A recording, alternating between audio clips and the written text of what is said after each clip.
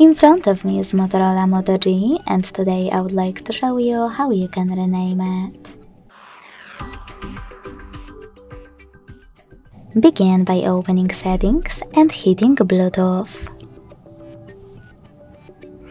Now click on this grey switcher at the top if it's not already on, and select those three dots at the top right corner.